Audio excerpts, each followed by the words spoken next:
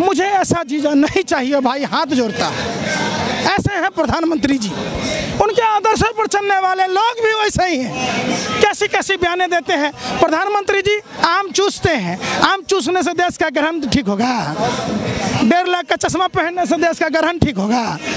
प्रधानमंत्री जी कपड़ा बदलने को और ढोंगी जी शहर का नाम बदलने को ही विकास समझते हैं। अरे असली विकास तो अमित शाह के घर में हुआ। जो अमित शाह दूसरों को चौकीदारी की या पकौड़ा की या टेम्पो ट्रक चलाने की बात करते हैं, अपने बेटा को बीसीसीआई का सेक्रेटरी बनाते हैं। इस देश में जो भी आवाज़ उठाएगा इस हिटलर नेपोलियन की जोड़ी के खिलाफ, उसको बाहर निकाल दिया जाएगा। समाज के सभी वर्ग के लोग परेशान हैं। आपने देखा आज प्रसून जी को नौकरी नहीं मिल रही, आज किस तरीके से रवीश कुमार पर बादल मंडराए हुए हैं, किस तरीके से सुशांत राजपूत की नौकरी चली गई। कोई बचा है क्या? किस तरीके से छात्रों ने बढ़ी हुई फीस के लिए आंदोलन किया था। क्या छात्रों का हक नहीं है फ्री में पढ़ने का, कम फीस में पढ़ने का? ये देश के प्रधानमंत्री हिटलर और नेपोलियन की तरह तानाशाही कर रहे हैं। किस तरीके से जानिए जेएनयू में, जामिया में हमारे ही घर के बच्चों पर आंसू गैस के गोले दागे गए। लाइब्रेरी में शर्म नहीं आती प्रधानमंत्री को? प्रधानमंत्री जी समझा रहे हैं कि हमारी तरह तू भी घर से भाग जाना, हमारी तरह तू भी शादी करके अपनी पत्नी को छोड़ देना। क्या समझाएंगे प्रधानमंत्री जी? इतने घटिया स्तर के प्रधानमंत्री बच्चों को बिगाड़ देंगे और 3 तिगारा काम बिगाड़ा। पहले हमारे देश की तुलना अमेरिका से, जापान से, चाइना से होती थी, आज हमारी तुलना हर बात में पाकिस्तान से होती है। पाकिस्तान का कोई वजूद है? 1965 में लाल बहादुर शास्त्री जी के नेतृत्व में हम लोगों ने, लाल बहादुर शास्त्री जी जब खाने को आने नहीं था, पैरों में चप्पल नहीं था, तन पर कपड़ा नहीं था, पाकिस्तान में लाहौर तक घुसा दिए थे। पता है गधों की सरकार है, गधे कुर्सी पर बैठेंगे क्या? ये कहते थे बहुत हुआ नारियों का अपमान, नारियों पर अत्याचार, अब की बार भाजपा सरकार बेटी बचाओ बेटी पढ़ाओ। अरे ऐसी घोष कौन थी? वो घर की बेटी नहीं थी। जामिया के बच्चे मारे गए, वो आपके घर के बच्चे नहीं थे। प्रधानमंत्री जी को तो औलाद ही नहीं है, बे औलाद प्रधानमंत्री है। अखिल भारतीय विद्यार्थी परिषद के गुंडे ने जम के तांडव मचाया था, इंटरनेट बंद कर दी गई थी, वहाँ लाइट काट दिए गए थे। रात के अंधेरे में जिस तरीके से प्रधानमंत्री जी कानून बनाते हैं, अखिल भारतीय विद्यार्थी परिषद के गुंडे जामिया और जेएनयू में छात्रों पर बर्बरतापूर्ण कार्रवाई करते हैं। ये क्या रिश्ता, क्या कहलाता है? बताएंगे देश के प्रधानमंत्री जी? अजीब सी बात करते हैं। देखिए 40 से 50 रुपये किलो का प्याज, 55 रुपये किलो की दाल, 400 रुपये का सिलेंडर। भाजपा वालों को महंगाई नजर आता था, अब इनकी भौजाई नजर आती है। कहाँ गया 56 इंची का सीना? टाइट फिश हो गया। हर गली, हर नुक्कड़, हर चौराहे पर लाचार और बेबस बेटियां। कहाँ मर गए वो सब जो कहते थे हाँ मैं भी चौकीदार? घाट घाट पर बानी बदले, कोस कोस में कपड़ा, हर प्रदेश में लंबी लंबी फेंके, उसी का नाम है नरेंद्र दामोदर दास मोदी।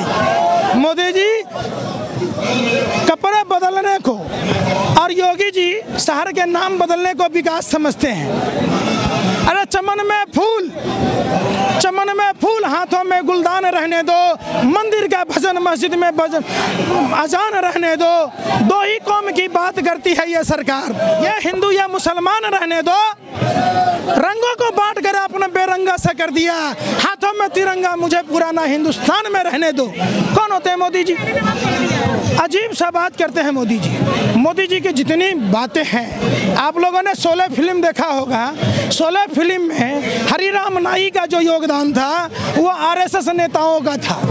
ये अंग्रेजों की मुखबरी करने वाले लोग ये देश में तय करेंगे सहमा सा है वतन कि कुछ लोग खून मांगते हैं, कुछ लोग मुझसे मेरा हिंदुस्तानी होने का वजूद मांगते हैं। जमाना बीता है जिसका फिरंगियों की गुलामी में, दलाली में, वो मुझसे मेरा देशभक्त होने का सबूत मांगते हैं। ये देश जितना हिंदुओं का है, जितना मुसलमानों का है, उतना अगरों और पिछड़ों का है, भाजपा नेताओं के बाप की नहीं है। ये कौन है?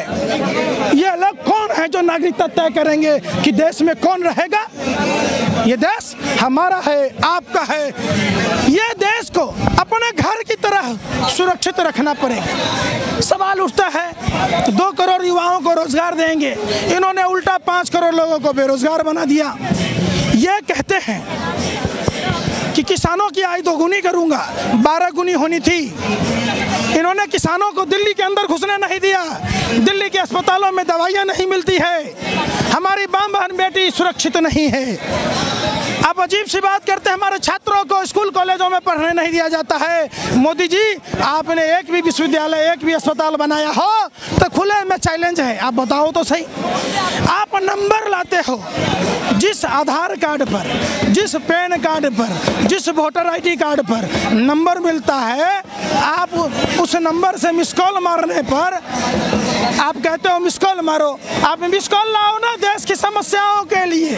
1.5 लाख का चश्मा पहनकर मोदी जी सूर्य ग्रहण देख रहे हैं। अरे कौन सा चश्मा ला के देश की जनता आपको दे जो देश का ग्रहण आपको दिखे?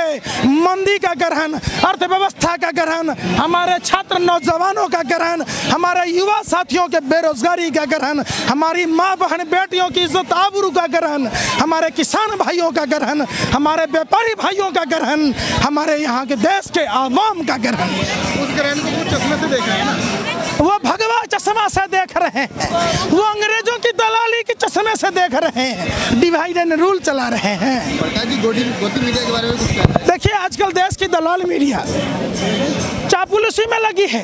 भाजपा का सांसद जी न्यूज का मालिक 35,000 करोड़ रुपया लेके फुर हो जाता है।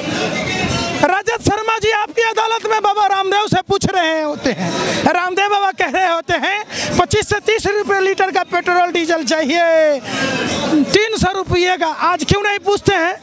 उनको दलाली में क्रिकेट कंट्रोल बोर्ड का मेंबर बनाया जाता है। ये तमाम जो भरुआगिरी कर रहे हैं हमारे देश की दलाल मीडिया के पत्रकार, वो दलाली में लगे हैं, तलबे चाटने में लगे हैं कि हमें कोई बोर्ड में मेंबर बना दो, हमें राज्यसभा का सदस्य बना दो, हमें क्रिकेट कंट्रोल बोर्ड का मेंबर बना दो। हम उन पत्रकारों को चुनौती देते हैं जो कल पशुपालन मंत्री गिरिराज सिंह ने गाली दी थी, वही गाली आप लोगों को भी पड़ने वाली है। आप अपना दलाली छोड़ो, अपना जमीर बेचना छोड़ो, आप कलम के सिपाही हो, आप इंसाफ की बात करो। बाबा साहब अम्बेडकर का संविधान ये अधिकार देता है कि हम आप विचारों की अभिव्यक्ति रख सकते हैं, हम विरोध प्रदर्शन कर सकते हैं। ये सरकार कौन होती है तय करने वाली? ये निकम्मी सरकार है अपनी कमजोरियों को छुपाने के लिए, ये तरह तरह के डराने धमकाने का। अरे हम ईंट पर ईंट बजा देंगे, हम सड़कों पर आएंगे, हम अपने घर और मकानों से निकलेंगे इन बेईमानों के खिलाफ। हम डरने वालों में से नहीं। बहुजन समाज से जुड़ी हर खबर को देखने के लिए बहुजन टीवी को लाइक कीजिए, सब्सक्राइब कीजिए और शेयर कीजिए।